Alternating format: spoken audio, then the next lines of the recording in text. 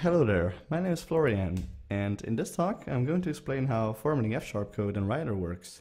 You can see this in action in this video. I'm inside of Writer, I'm in Zen mode. If I open the action panel and search for that reformat code, and if you press that, then magic happens. Under the hood, a library called Fantomas is being used to achieve this.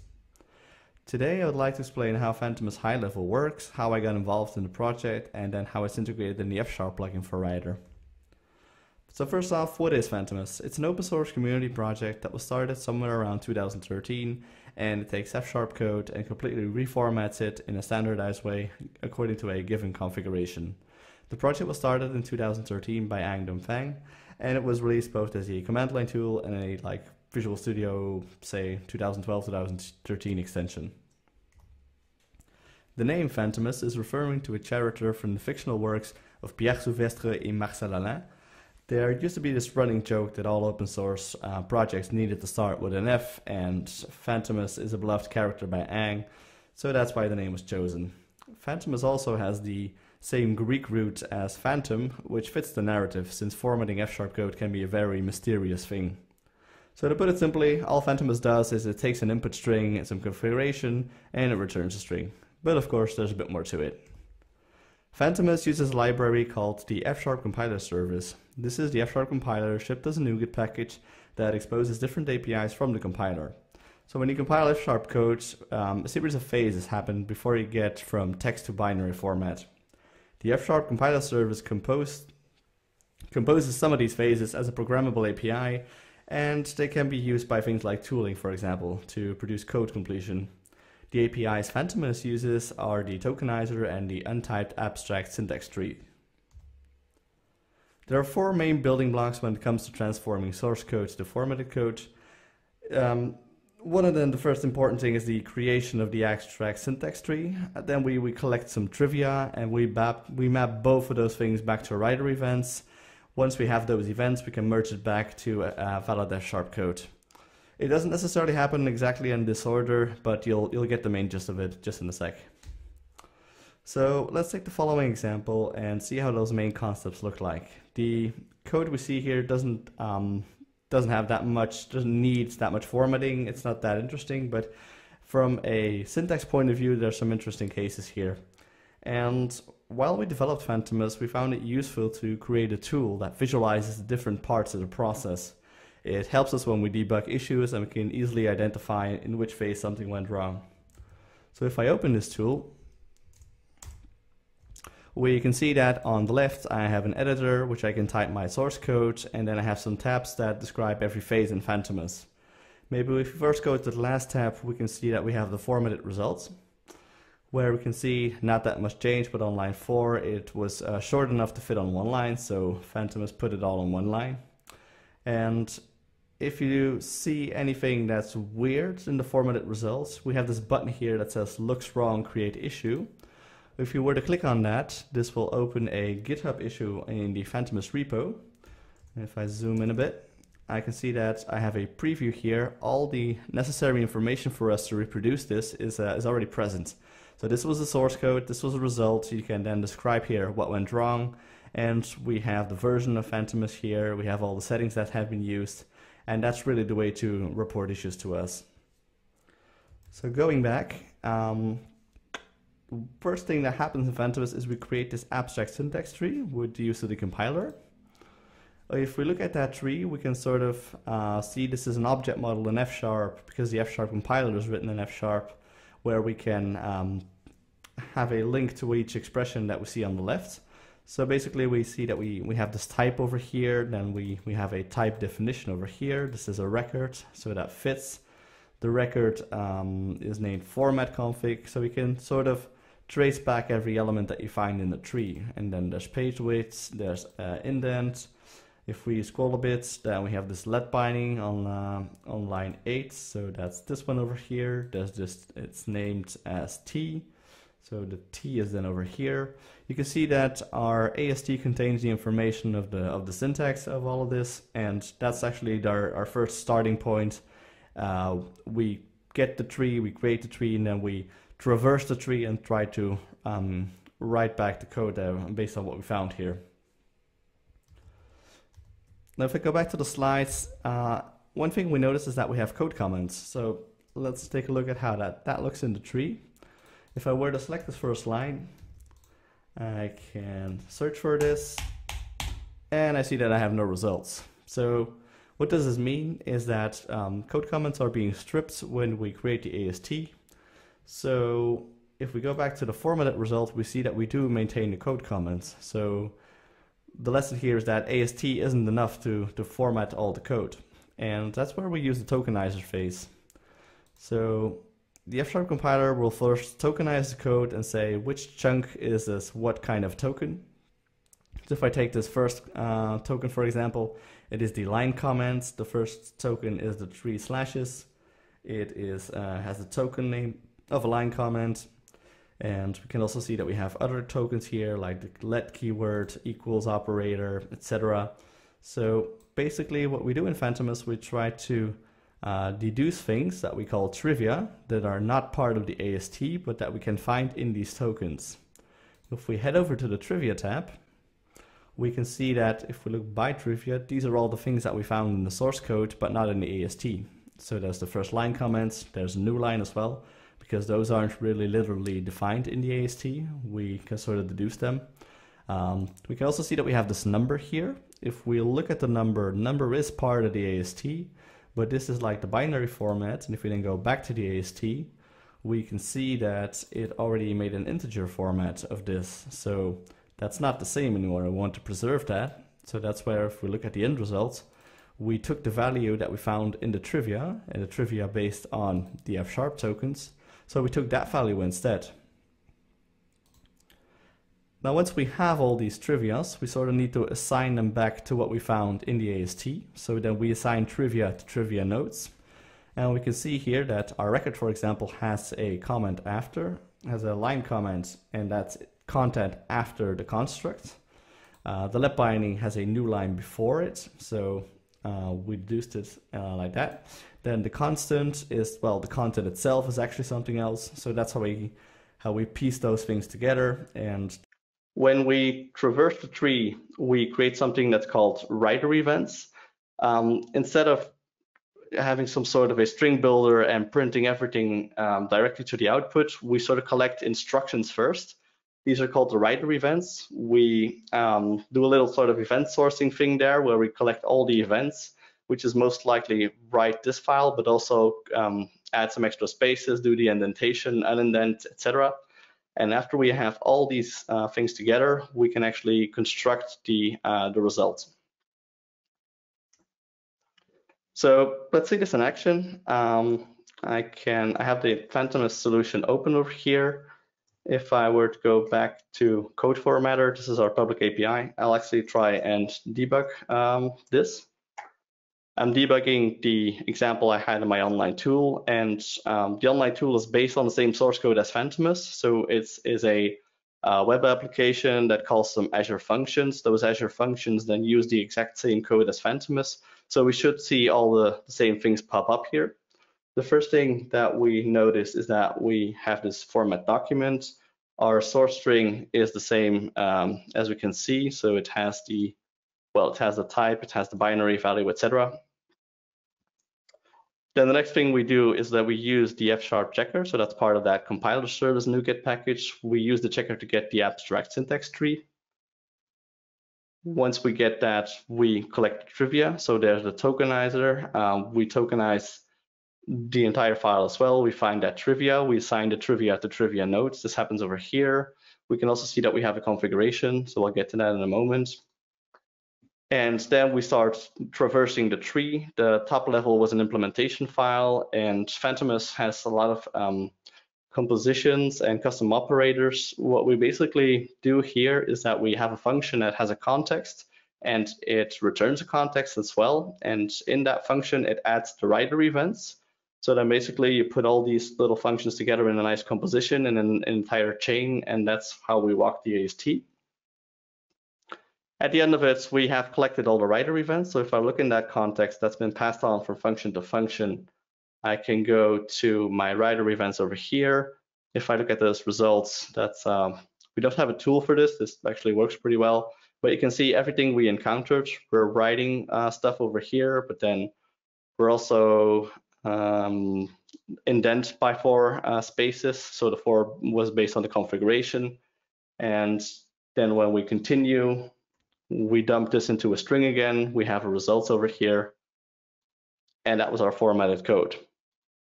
So in a nutshell, that's how Fantomas works.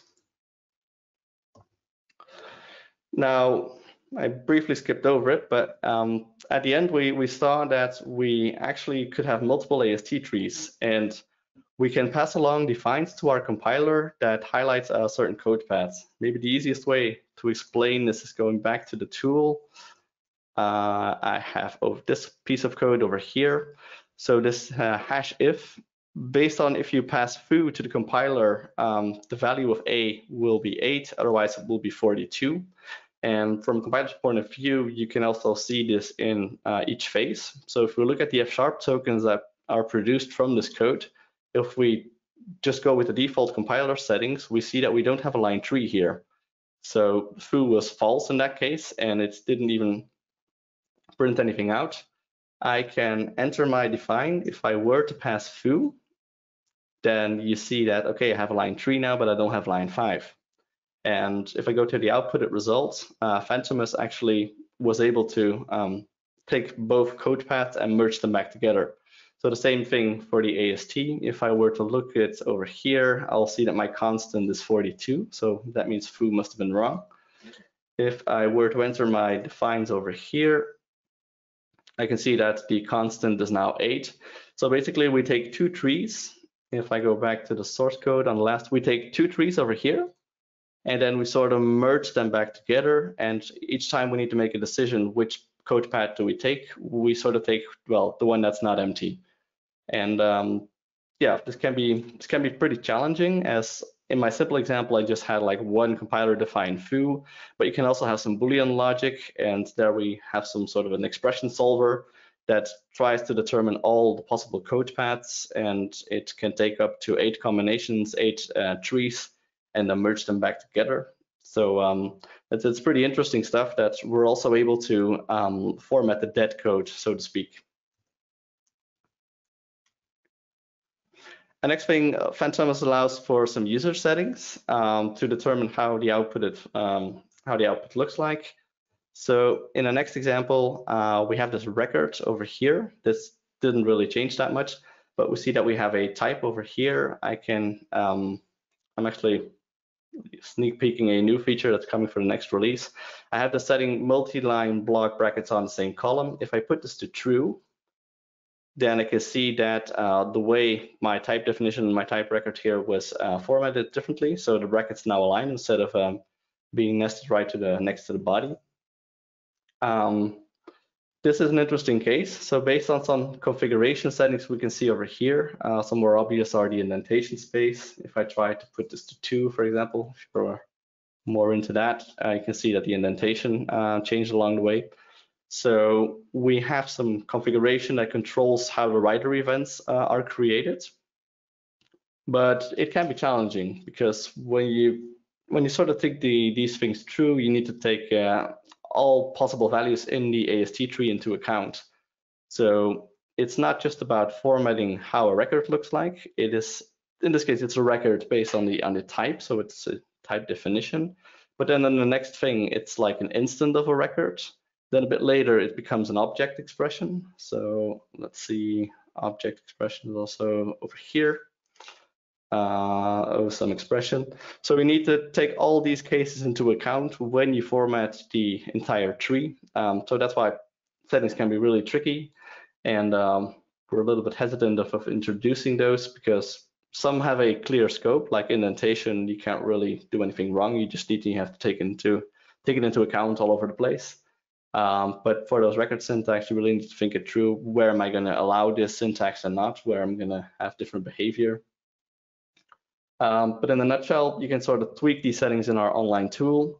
And then if you did some tweaking, there's this copy settings button, which copies settings. And if you were to use the command line clients, we'll get into a bit. The copy settings actually basically copies what you needed in a JSON format, which you can then use later on. So how does one use Fantomas? I mentioned it's integrated in Rider, and we'll get to that, but when we release, it is released as a NuGet package to the library, DLL, and a command line tool. So in that command line tool, you can then use it, just to format with a configuration file. Or if it's in the library form, other projects can use it. One of them, the most popular example, is FS Autocomplete, which is like the language service that powers the VS Code plugin. And then the other best example is Rider itself. So we'll get to that, how this can be used. First, let's just dig into how does it look like as a library. I said, okay, the input is always a string and it returns a string. That's not entirely true. I have an example here where I'm just going to reference some DLLs. First is the FSharp compiler, the second is Fantomas itself, and the last one is FSAST, which is a helper thing to let us construct AST nodes. We're basically going to take this little snippet and try to create AST nodes ourselves. So this seems a bit strange at first, but what we're trying to do is we'll recreate this tree we see on the right here for this piece of code. So we're going to create a left binding in addition. It has an A and a B, and it sums them up. If I go back over here, we'll take a module declaration because everything in FSharp needs to be in a module. We'll have this create let. So this is the FSAST there. We can have some helper functions to construct this AST. We see that we have an input called A, B. We have a function name. We have then the actual calculation, which is an operator. So, well, I would say don't try this at home, but it is kind of interesting where this can go to. So if we look at this AST tree, it is exactly or more or less the same than we had in our online tool. So the only thing that's really different is that no ranges are matching here, but that's because it doesn't have any source code to go on to create ranges. And if we were to then open Fantomas, I have the latest stable version on NuGet here. If I use the code formatter API over here, code formatter, that's like our public API. The most common things are like format this document, format the selection, but there's also this format AST. And if we format the AST, we actually can generate code ourselves. So that's also pretty interesting. So this is like the school example, but I also had something else in mind for this. If I have a little project SQL type generation, I have a database over here. So some simple stuff. I have a base database for the table users and the table tweets. Then, I just created some seed data, but it seemed interesting to grab the table definitions and create some source code based on what I found in my database. So if anyone used Entity Framework like a couple of versions ago, it's like that database first kind of vibe I was going for. I created the fake scripts, and I'm going to use a NuGet package called Dusty Tables, that just to create some SQL expressions in a functional way. This is like the code we want to create. So I want to create a file where the type matches my user, my table, and then I have a get whatever my table name is, where I do a SQL query, and the column information and the type definition are just based on what's in my database. So if I first of all, I do some little helper function to get just the SQL, the table name, the column name, the data types. I get these things from my database, and I'm just going to generate code similar to the first example we saw. We're going to create AST ourselves with the helper function again. Let's just see this at the end. So first we're generating the AST, and then we're using Fantomas to format that again, and then we'll have our database file, and then we'll see what that does. Look at the generated code over here. We just try and get the table information, create an implementation file. Then I collect for each user table I found, I generate some code. Over here, I'm creating the type declaration. So there was a user table, there will be a user type. There was a tweets table, I think, so there will be a tweets type. And then there's this getter. I'm creating a lambda expression to sort of get the fields. this is interesting stuff because it's like a nice parallel to the feature that shipped in the C# compiler or something in Roslyn, where you have like plugins to generate code, but this would be like the equivalent, and it's part of the F# community, so it was already kind of there for F#. So if I were to run this, I can just execute my fake file .NET run builds. No, need to go to the correct folder first. I'm just going to run this. This is my little application. It's going to create this database file. Okay, it already did, but I added a timestamp just for reality's sake. And this just created code I needed or I have in my database based on my SQL file. And then if we were to run this program, it just gets the tweets by the generated code, which just does a simple select query, but I didn't have to define this tweet type myself. It's just based on what it found.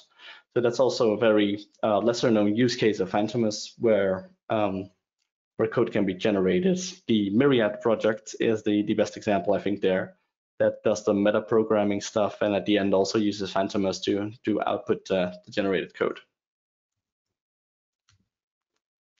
So that kind of builds up to how does Fantomas then work in Rider. The F# support in Rider was made possible by another open source plugin.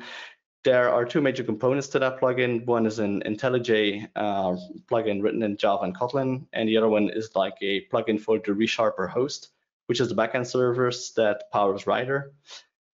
As you might expect, well, the usage of Fantomas will just be the ReSharper part that uses the DLL and then does the formatting like that. But there's a bit more to it, and I would just like to show this in action because this is actually pretty cool if you download that package. If you were to clone the ReSharper tooling for F#, you can just do this. This is the ReSharper solution. So this is really the ReSharper plugin. There's also the Kotlin stuff. I'll just run a sandboxed instance of Rider. So this is really cool. I can do like a Gradle W run IDE over here, and this will start a sandboxed instance of Rider. So actually, it's very similar to an early access preview. It's gonna boot Rider, and then later we can attach to the backend service to that process. And there is a format over here in F# PSI features. There's one called reformat code, and that's the thing that's being executed when you reformat your F# code. So we'll get that same tree over here, and we'll create the Fantomas settings. Then we'll check if there's a change, if a selection was made, or is it the entire file. And then based on that, we can see if there are no defines, then we actually already have the AST node, so we can format the AST there. Or otherwise, we need to do that multiple tree formatting process, and we can call another API, the code formatter. So I think this is running now. You may not see this right away, but this is like version 2020.2 AEP1D. So this is really like a debug version. If I were to open that same solution file, and then let's go back, and you can see that this is running. We can then go back and try to attach to the process.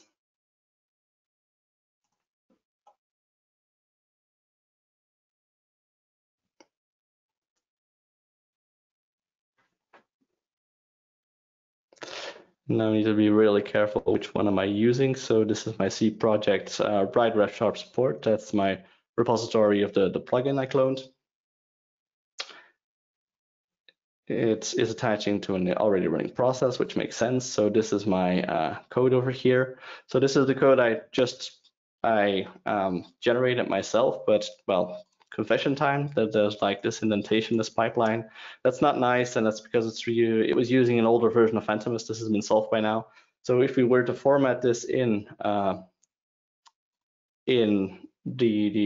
sandbox plugin, we'll get a better result. I'm just gonna wait just a bit longer until I'm really sure that it's all attached. And now let's just try this. So if I open the menu here, I go for that reformat code. Then we hopefully, yeah, we hit our breakpoint. Okay, that's good. And then we can basically go and drill down. And this is just like really cool that this plugin, this IntelliSense support, everything FSharp related is just developed in the open. You can test out new features ahead actually if you want. We see that we're getting the checker service if necessary. We're just building everything up. We're getting the formatter. So again, I get my settings and I'll probably, I'm expecting we can format just by the existing AST nodes. These AST nodes are also like used for IntelliSense and code completion. So that's why most editors already use the compiler for that stuff. That stuff is already there. So it makes sense to also use Fantomas. There is no range marker, so we're not going to try the format selection stuff here. There are most likely going to be no defines, as I'm expecting. Oh, there are defines. Okay, well, wasn't really expecting this, but even if we're making new AST nodes with the compiler, this all goes very fast because the FSharp compiler service NuGet package internally also is optimized for that. So it will already have like a cached version if nothing is changed. So even though we are getting new AST nodes, there's already some optimization in the background just by using the FSharp compiler as is. And then we get our formatted codes, and I think I can show you this. Let's see, formatter.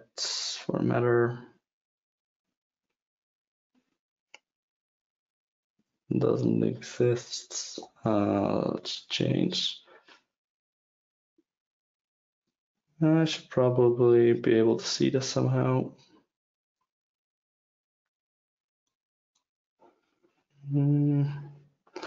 Yeah, sorry, I'm looking over it. So this is changed. Okay, here we are, I think. View, yeah, this is the file that's being changed. So writer is gonna know by this change. I don't really know what happens after this, but it's kind of the change was being like published, and if we then go back, then we can see that our pipes are aligned here. So we definitely formatted this code. So this is nice to see how that exactly works. Okay, going back, I'm going to stop my attachment and stop the Gradle process. And we can go back to the slides. So I mentioned Fantomas uses those AST nodes, Writer uses them as well, but actually, if you do all the cool stuff with Alt-Enter in Writer, you're not modifying AST nodes, but you're modifying resharpen nodes, and these are really like the next level. So they're initially created based on what's found by the AST and FSharp compiler, but the AST format that resharper uses handles multiple languages, and it's really more powerful. There's a parent-child relation, so you can do more stuff with the resharper nodes, and all the IntelliSense is like based on those nodes. So it sort of brings up the question: will Writer forever use Fantomas? And the answer is a maybe, because they also have their own internal project structure, and it's going to be interesting to see if they can also like create a fully functional formatter with resharper nodes. So that maybe is a bit like future music. It's a bit impossible to say at this moment. Oh, where is this heading? But it will be cool to see if there are like two formatter solutions for FSharp. I think some competition is good. People can learn from each other, and it will lead to some innovation on both ends, I think. Another part of this talk is the story of how I got involved in this project. As I briefly mentioned, I did not write Fantomas from scratch. I merely continued the great work of others. And this part is like the story of how did I get involved in open source and what's the road to the ownership here. Our story begins in a pull request in the .NET FSharp repository. Someone proposed to migrate the code base of Fantomas directly to the FSharp compiler, which in itself is not a bad idea, as Fantomas heavily uses the compiler to format code. It makes sense to have that close to the compiler itself and maybe even part of the NuGet package. If it is part of the FSharp compiler service, then everyone can just call it as the formatting service as they call the tokenizer, for example. Don Syme wrote his feedback in this pull request, and he basically wanted to only merge the code if it was possible to format the compiler itself, as the FSharp compiler is, well, the largest publicly known FSharp code base. So if you can format the most difficult thing, it's probably going to be okay to adopt.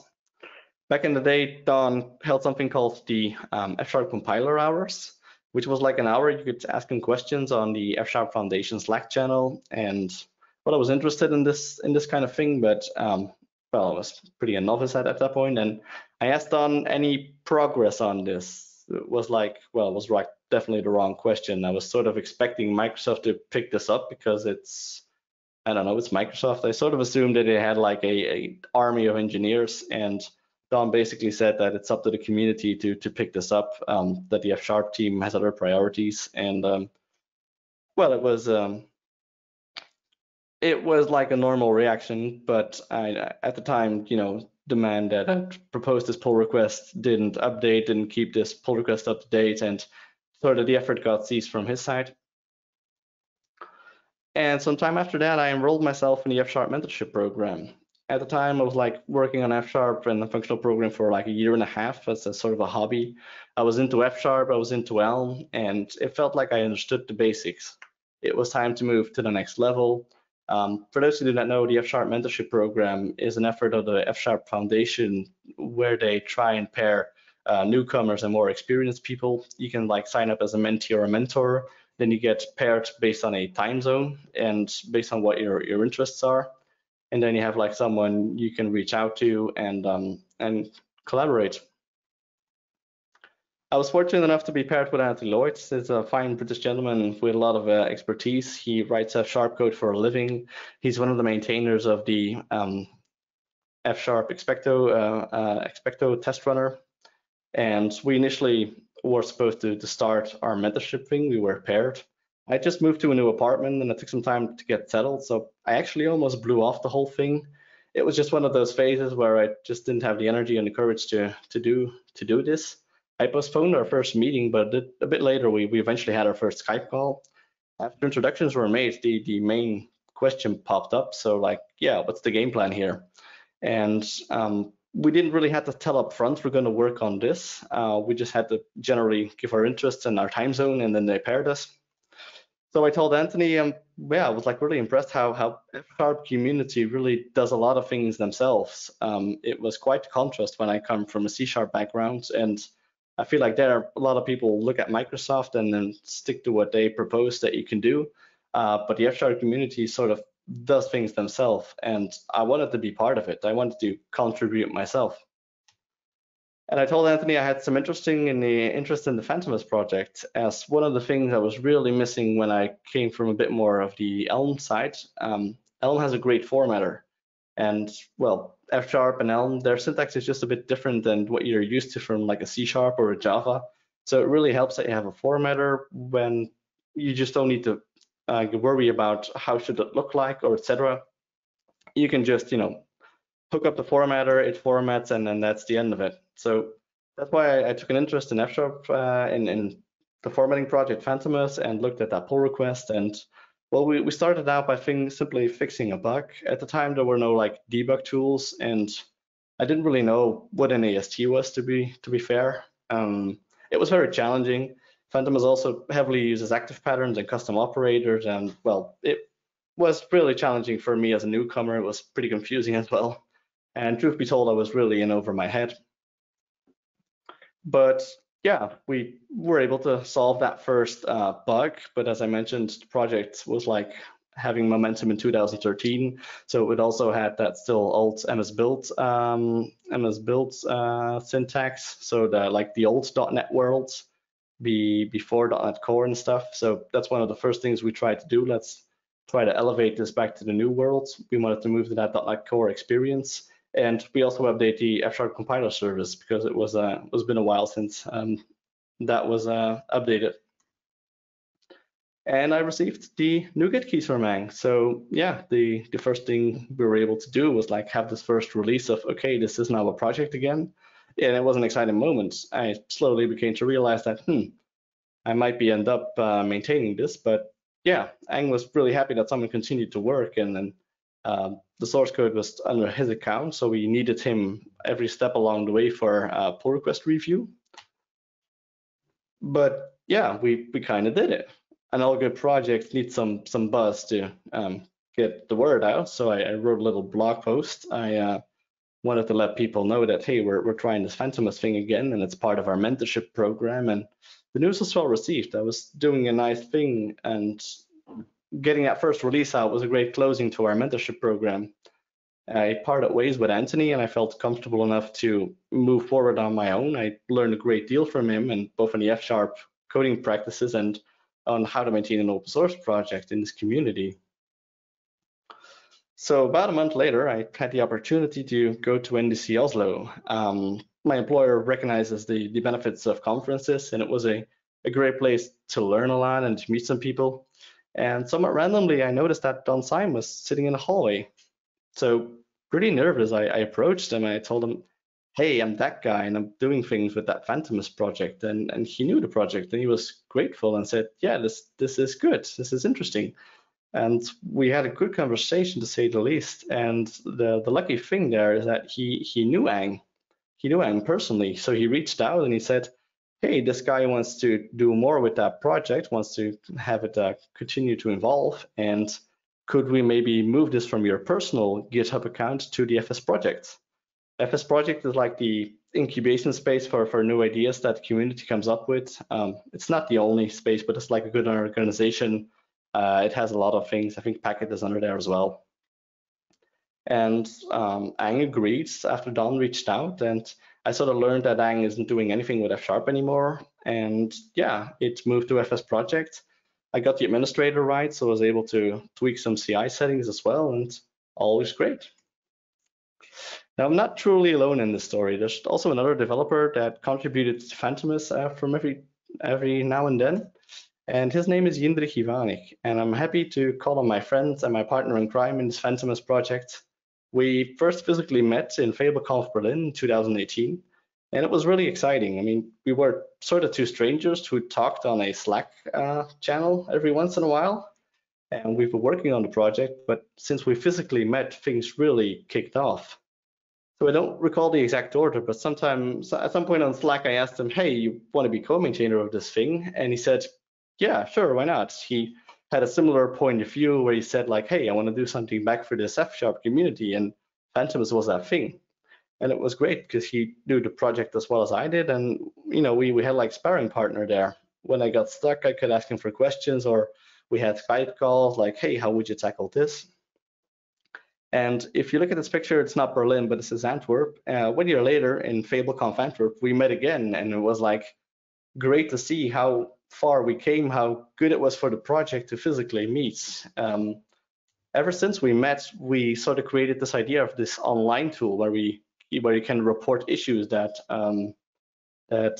gives us enough information to go on.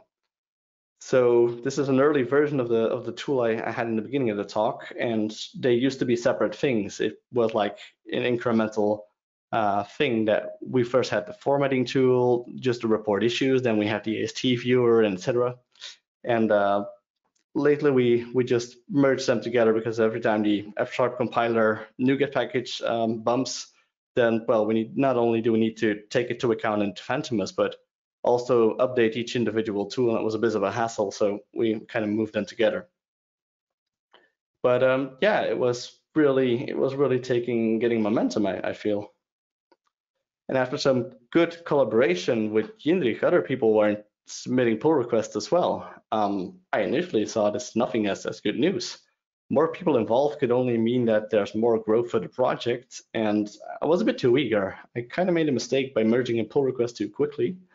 The code looked okay, and the guy who submitted this, he had a unit test and good intentions, and I definitely don't blame him, but we sort of introduced a new setting, which is preserve the end of line.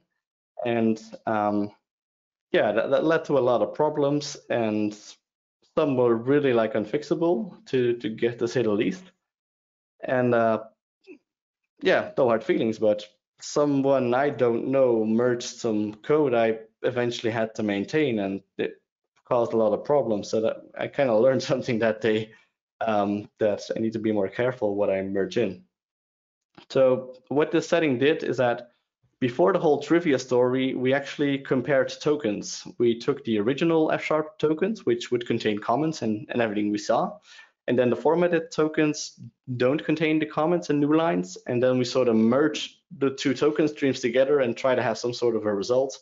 That works in most cases, but there were just some things with that setting in mind that if you didn't stick to the default configuration, it just never could have worked. So there's definitely a life lesson there, and it has been bothering us. We couldn't really move forward, and we wanted to get rid of both the way the token streams were matched and that setting.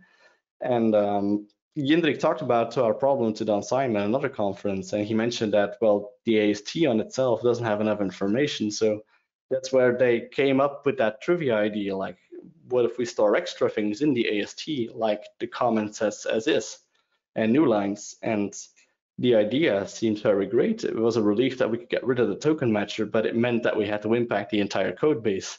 So this led to our first major release, which was a massive amount of work, considering everything that transpired. So yeah, both Jindrik and I were doing this as a hobby, so we didn't really know when are we going to tackle this. And I work for a consultant. For the most part, we do time and material, where we support customers and existing development teams. So basically, we have a lot of customers that do C#, and well, then I also have to do C# to support that team. And well, it wasn't all bad, but it just lost all the sense of wonder. If you go into that FSharp rabbit hole, you never want to go back. And one of the benefits we have, of course, is that we can switch to new opportunities. I live in Belgium, and there are just very few companies that bet on FSharp. So our sales department had no idea where to go, or didn't really have any leads. I follow the FSharp job channel in the FSharp Foundation Slack, and every once in a while, some job offer pops up, and I sort of, just slowly check it. And yeah, mostly it's not a remote position, and it brings us back to square one. And yet an unexpected opportunity arose. The people of G Research were looking for someone to invest resources and improve the FSharp ecosystem in general. They have teams that use FSharp, and they acknowledge that the state of the FSharp ecosystem isn't always perfect, especially if you compare like tooling to other languages. So they wanted to make a difference and fund some project or an individual that could pick up things that the team was currently missing in their everyday development. It was a bit of a long shot, but I reached out to them on Slack, and we came into contact. I explained my story, and yeah, there seemed to be a match in what I had to offer and what they were looking for, because they have a strong opinion on how FSharp code should look like, and a tool like Fantomas could be the right one for the job to enforce it. The fact that I already knew the code base was also a very compelling argument, and I told them about the major release that was coming up, and yeah, they definitely saw the benefits. So there was hope. After some negotiations, G Research and my company agreed to a short contract, and one day in the week I was allowed to work on Fantomas during company time. I was getting paid to write FSharp code, and it was really the best experience in work I've ever had. It is something that you're so deeply passionate about, it doesn't feel like work at all. It's an amazing experience, and it's rewarding on so many levels. At the halfway point of the first contract, I presented to the team what my progress was. On the left, we see the team based in London, and on the right, there's the manager of G Research. So they sponsor multiple open source projects. FSharp isn't the only thing they bet on, and it was really helpful that I could reach out to him, to the team. They showed enthusiasm, compassion, appreciation every step along the way. Even when I had like non-technical issues or general open source questions, I could really count on them.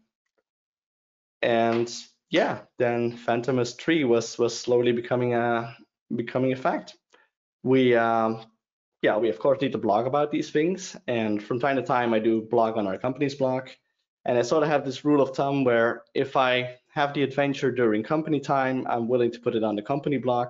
If it's something that was in my spare time, I might prefer my own personal blog. So it's nice to see that, well, there was a transition from my hobby to my company, to work actually.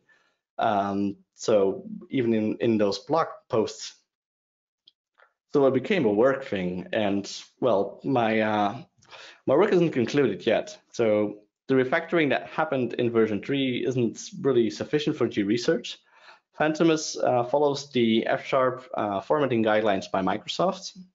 And if you look closely at the screenshots, these are based on formatting guides by Ang. Ang, who is the one who created Fantomas in the beginning. So the fact that we follow these guidelines is a bit of a self-fulfilling prophecy. So the guide Microsoft has there is slightly altered, but it really didn't require that much changes in Fantomas to adhere to the style. And well, that's also a bit the downfall that, well, this coding guidelines were created somewhere around 2019, but FSharp has been a thing since, yeah, I don't know, let's say 2005, maybe 2008 publicly, who knows. So yeah, it's a bit late to have a guideline, but it's never too late. But people have like other opinions on how we should format the code. And G Research was also in that team. They have some other stylistic decisions where they say like, hey, no, we've been writing FSharp code for years like this, and they sort of formulate it, or they have their own internal style guide. And I asked them, hey, could we maybe publish that? And they said, yeah, why not? And then version 4, which I'm now working on, is basically trying to have some settings where you can end up adhering to their style and guide. Now, that doesn't mean that G Research is calling all the shots in the Fantomas project, definitely not. But they have been doing this for years. They have an opinion, they have like an idea on if we have this setting, where does it apply? Like the example I gave for the records, they really could say, oh yeah, but it happens there, there, and there, and there. And if you then look at it from an AST point of view, it was always pretty complete. So that's why these settings they asked kind of were easy to align, because you perfectly knew where the setting starts and where it ends. But it was all just based on a community effort. Like, hey, we want people to have the possibility to format as we do it, and by doing that investment, they sort of improved Fantomas as a whole, because I've been working towards their formatting conventions, but obviously just fixing bugs for everyone. If they report a bug and I fix it, it's a fix for everyone. So there's definitely very good things coming out of this. And there is an alpha of the version 4, so that's not in Rider yet, because well, Rider has a fork of Fantomas. They have a slightly different version of the compiler, so they sync every once in a while before a big release. So you don't get the latest and greatest within Rider, but that's also a good thing, because well, every new version tends to have a little slip up here and there. So Rider always depends more on a more stable version. And yeah, version 4 is looking promising, and I feel really supreme at this point. I've reached that point where I have like all the knowledge, and I feel like I can tackle every problem whatsoever. And well, that's great, but that's also a bit of the part of the problem. There's only like 2 people who know the entire code base, and that's a bit problematic. If I want to take a break from Fantomas, it will appear that Fantomas takes a break as well. And that's not really what I want. One-man armies don't scale that well, so for that reason, we can never cover enough ground with the people involved in the project right now. So we should try and pursue other people to have a look at Fantomas as well, and maybe consider fixing their own bug. So yeah, it shouldn't be a one-man show. That's always a bad idea. So in that case, I kind of want to grow beyond that and maybe pursue even other ambitions. So I definitely want to take a stab at some writer tooling at some point, because that's also very interesting stuff. So I want to be more than the Fantomas guy.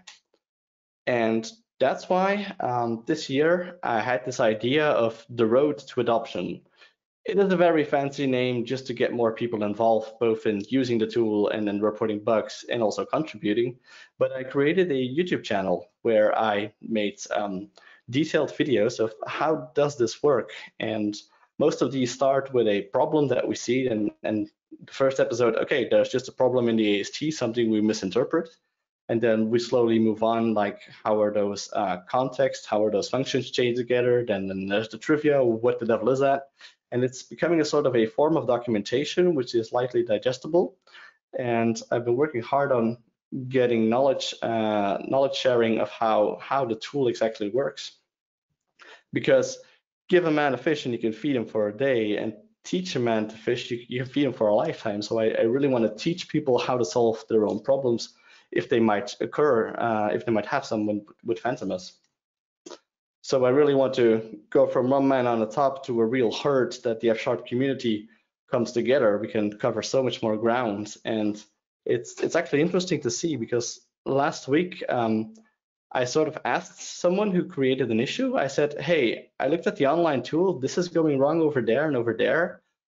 If you watch this video, you might have a notion of what to do. Would you be interested in solving this yourself? And well, I created a couple of those summaries of how it should be solved.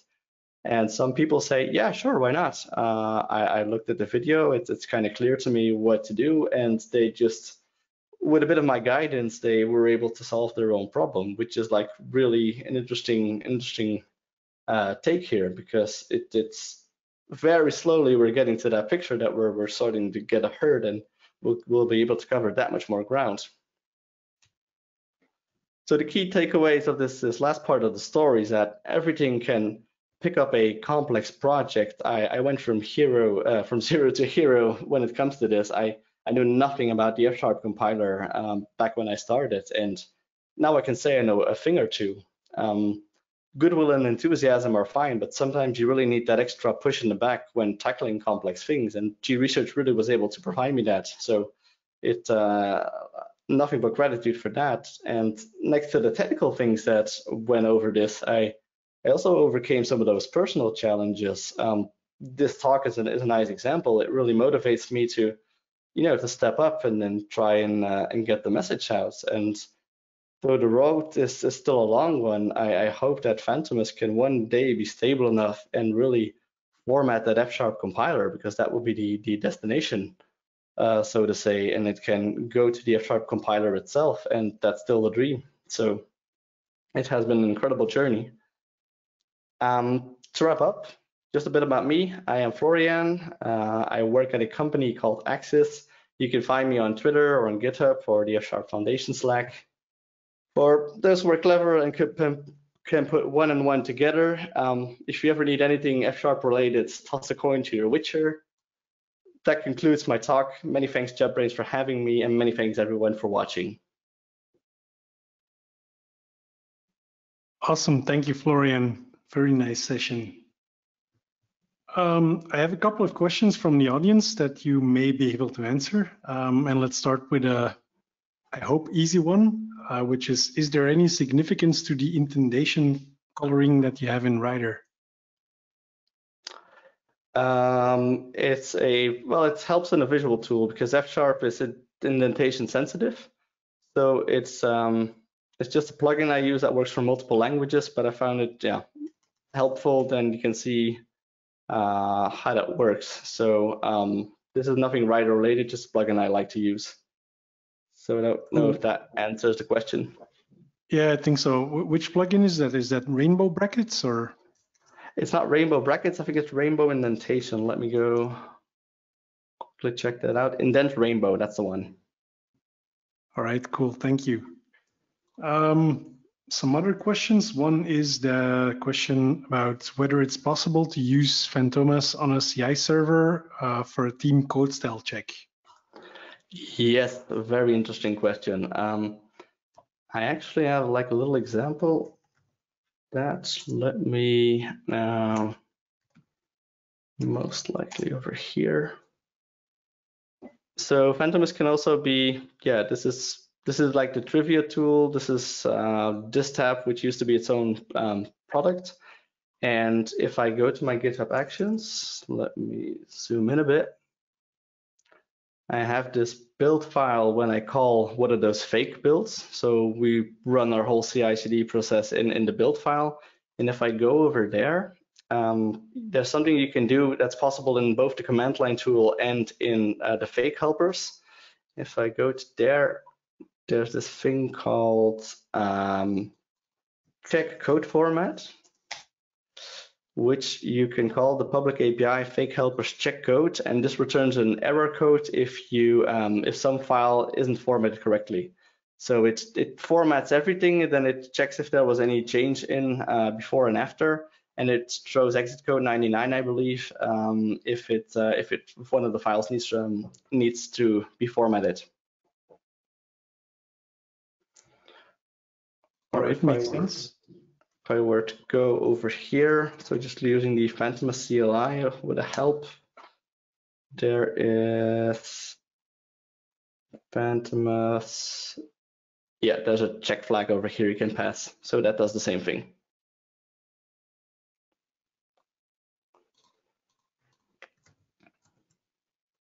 All right, cool. Then the other one is, can Fantomas format code that won't compile? Yes and no. Yes, in the way that if the syntax is okay, it can format it. So let's go back over here. If I say let A is B, we do not need to know if B exists. Because the syntax is okay here, the FSharp compiler can make an AST of it, and it can it can process the AST regardless of whether this will actually compile or not. So that's yes. But there are scenarios where if you, it's unlikely people will get to this, but if you do like A and B, and if you then say not A over here,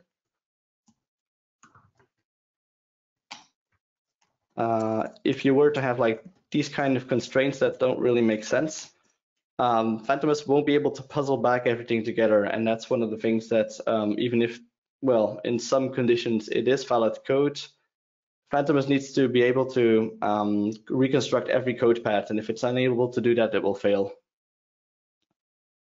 But your code as a general guideline doesn't need to compile. If it's syntactically okay, it should be okay. All right, nice. And then the last question that I have here from the audience is a bit longer, and it starts with a premise.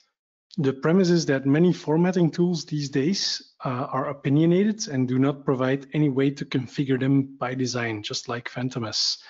So developers don't have to spend time worrying about which coding style is the best and can focus on the code style itself. What do you think about that? And have you considered to not have a code configuration in Fantomas when you were designing it? Yes, well, I sort of shifted in my opinion on that.